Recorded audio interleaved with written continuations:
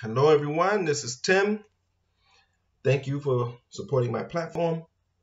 And book two for this month is Hope on a Tightrope. I have book one for June already there. I'm not going to tell you. You'll have to tune in to see. The lighting is better. I'm back in as you can see, um, my original space. Let's get into it. To live for 244 years with no legal standing, no social status, no public worth, with only economic value means that the issue of self-identity alongside truth and justice remains central. That's why race still matters. Can America be truthful about itself and still pursue democracy? Race is the one issue that can bring down the curtain on American civilization. It has the power to generate levels of polarization that will make it difficult for us to communicate with one another honestly. It can generate levels of conflict that result in unprecedented chaos and disorder. It is our rawest nerve, most explosive issue, and most difficult dilemma. Immigrants who came to the United States didn't realize they were white until they got here. They had to be taught that they were white. An Irish peasant fleeing from British imperial abuse in Ireland during the potato famine in the 1840s arrives in the States. You ask him or her what they are. They say, I am Irish. No, you're white. What do you mean I'm white? Then they gesture toward a black man. Oh, I see your point. This is a strange land. It's easy to think that somehow because there's been relative progress for a significant number of black people, that there has been some kind of fundamental transformation.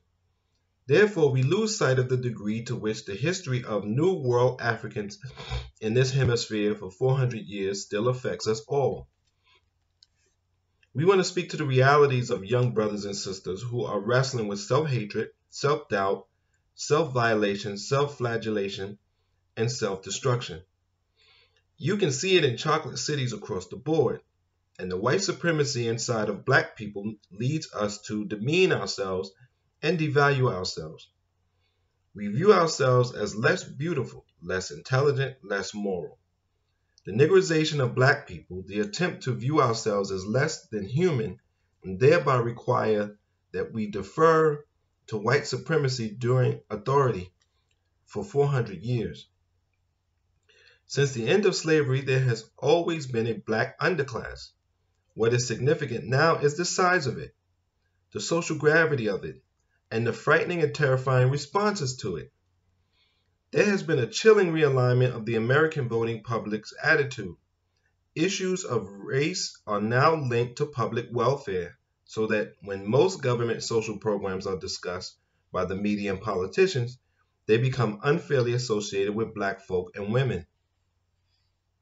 Class now plays a crucial role in terms of limiting life chances for black kids and black people. Gender is also a very important factor.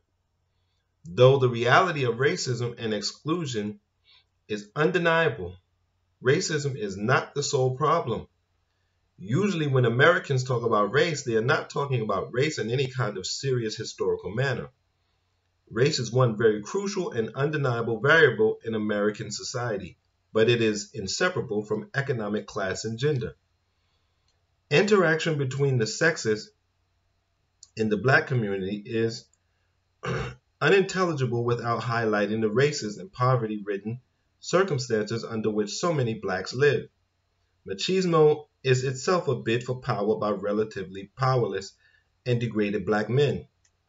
Remember too that white perception here is principally informed by interracial relations between black men and white women, relations in which black machismo is particularly pronounced. There is an expectation among large numbers of white folk that black men be macho, and black men then tend to fulfill that expectation.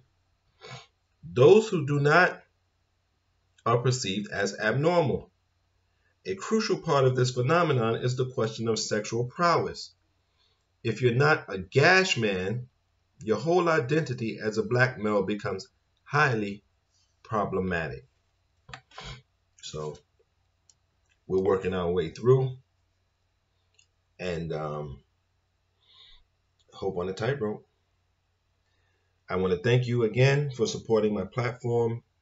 Continue to support, spread it around to your friends, like it, share it, whatever you need to do to get the word out. And I want to say until next time, take care of your mind, take care of your body, and be safe.